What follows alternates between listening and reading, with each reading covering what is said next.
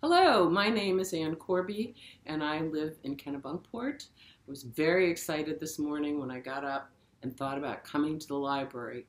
I haven't been inside the library in a very long time. I miss coming in and seeing the books and picking out something to read, and of course we can still get books from the library, but it's not the same as coming in. I miss coming in for movie nights and for my book group that meets once a month. We all read the same book and then we talk about it. I'm sure you miss coming in for story hour and getting books as well. So today I am going to read The Pokey Little Puppy's First Christmas. Our family actually voted on this book. My daughters and grandchildren picked it out. This is the book that I used to read to my children and then to my grandchildren. So it's very old, but it's well loved. The Pokey Little Puppy was published by Golden Press, which makes all the little golden books, and I think most of us know the golden books and love them, and we thank them for letting us use their book today to read to all of you. The Pokey Little Puppy's First Christmas was written by Adelaide Hall, H-O-L-L, not Hall, Hall, and it was illustrated by Florence Sarah Winship. I love that name, Florence Sarah Winship. It has a little melody to it. So here is the front page with the author, the illustrator, and the publisher, and the pictures of the 5 little puppies.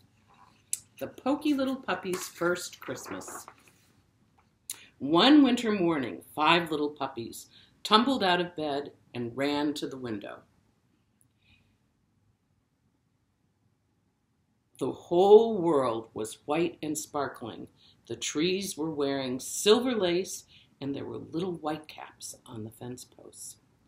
"Snow!" cried the puppies happily. "Let's go play in the snow."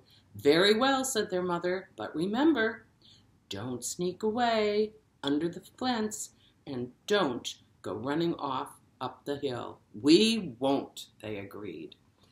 I don't know if you can see the lace on the trees and the snow caps on the fence, and here's some paw prints from the puppies in the snow. Get a good look at that. But when their mother was busy with her work, one puppy spoke up. "Our mother said we couldn't go under the fence.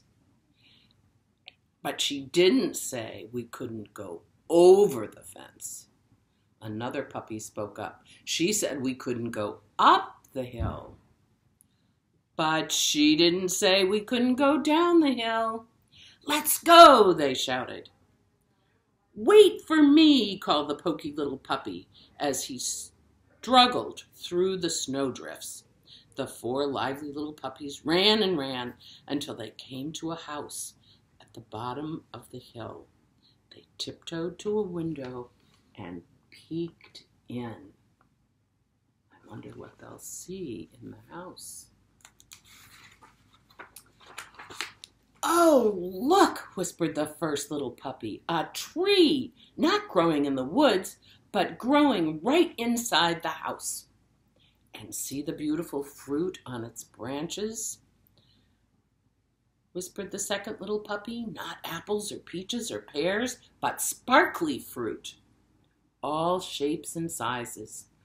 "And a star," whispered the third little puppy. "Not shining in the sky, but shining at the very tip top of the tree." "How pretty," whispered the 4th little puppy.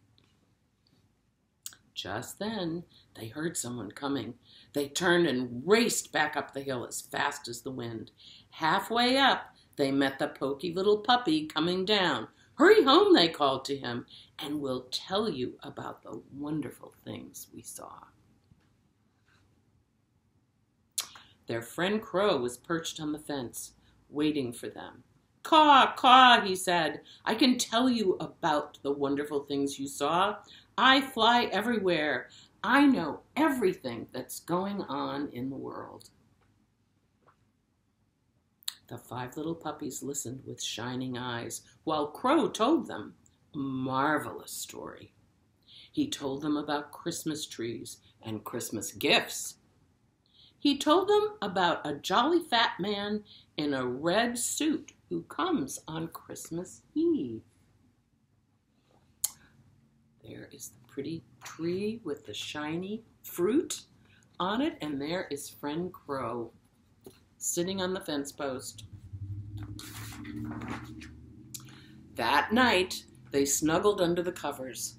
The puppies made exciting plans. Let's have Christmas. We'll write a letter to Santa Claus, and we'll go to the woods and find a Christmas tree. But the next morning, their mother said crossly, I saw muddy paw prints on the top of the fence, and I saw puppy paw marks in the snow. And they were going all the way down the hill. The 5 little puppies hung their heads. Now remember, warned their mother, don't go under the fence, over the fence, don't go up the hill or down the hill. We won't, they agreed. They look a little sorry there, or at least a little sad. But when their mother was busy with her work, one puppy spoke up. Our mother didn't say we couldn't go through the fence. And I know a little place just right to squeeze through. Another puppy spoke up. Our mother didn't say we couldn't go across the hill, and that's the way to the woods. Let's go, they shouted. Wait for me, called the Pokey little puppy as he struggled to squeeze through the fence.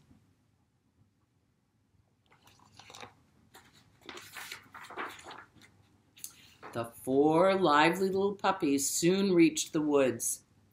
They scurried about looking for treasures. They found a lovely bushy green branch from a pine tree. They found hickory nuts, acorns, and bright red berries. They found thistle, milkweed fluff, hedge apples, and seed pods, and they found cones, all shapes and sizes. They were collecting their treasures, ready to start home, when the Pokey little puppy came bouncing up. I may be Pokey, but I'm a good finder, he said. He held up a piece of shiny silver paper. I'm going to make a star for the top of the tree, he told them. I don't know if you can see his shiny paper right there. And all the pine cones and seed pods. That evening, the puppies hid their treasures under a bush. Then they wrote a letter to Santa Claus and put it up on the fence. Dear Santa, please bring us warm sweaters, rubber balls, and lots more toys. The 5 little puppies. When they were all snug and cozy in their beds, the Pokey little puppy said happily, tomorrow is Christmas Eve, and that's when Santa Claus comes. He's thinking of Santa Claus up here as he's tucking under his blanket. But the next morning, they found a sign on the fence right beside their letter to Santa. And it said, Santa Claus brings presents only to good little puppies who mind their mothers. Oh dear, they all said at once. Maybe Santa Claus won't come at all. They sat down to talk about being good. Each little puppy had something to say. Being good means minding our mother, and eating all our dinner, and keeping our paws and noses clean, and going to bed on time, and not running off and leaving me behind, added the Pokey little puppy.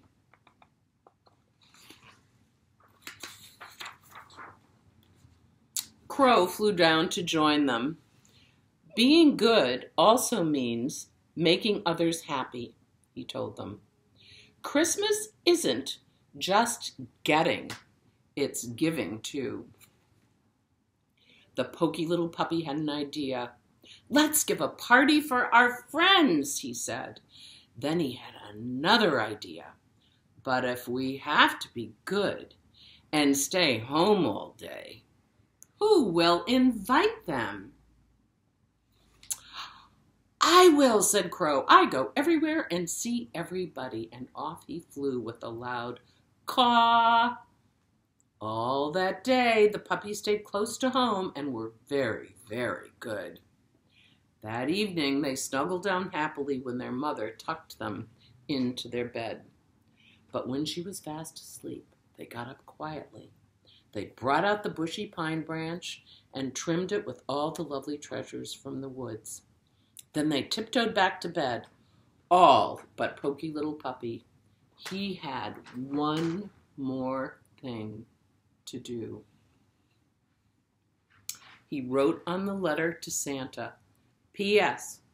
Please bring something for our mother and for our friends, too.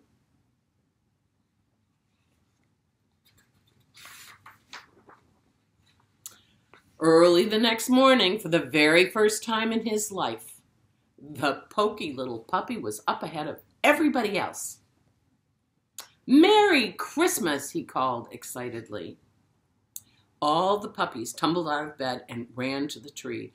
Santa did come, they called to their mother. Come see our presents. Caw, caw, Crow greeted them as he flapped down and perched on a branch of a nearby tree. Brown Sparrow flew down with a happy chirp to perch beside him. Up scurried Gray Squirrel, up hopped Rabbit. It was a wonderful party, and there were presents for everyone. There were juicy bones and rubber balls and warm sweaters for the puppies. There were hickory nuts and acorns for Squirrel. There were weed seeds and juicy berries for Sparrow. For Rabbit, there were lacy carrot tops and crispy lettuce leaves. For Crow, there were sprigs of wheat and kernels of golden corn. And for the puppy's mother, there was a beautiful sweater and a lovely necklace of red berries.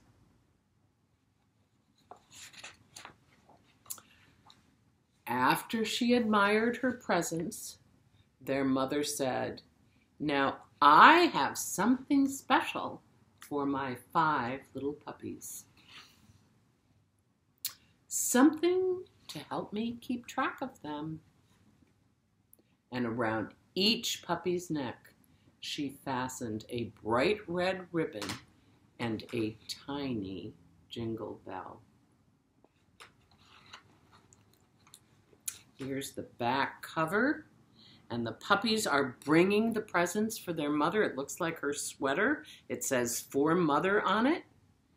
And this box, that might be the necklace, don't you think?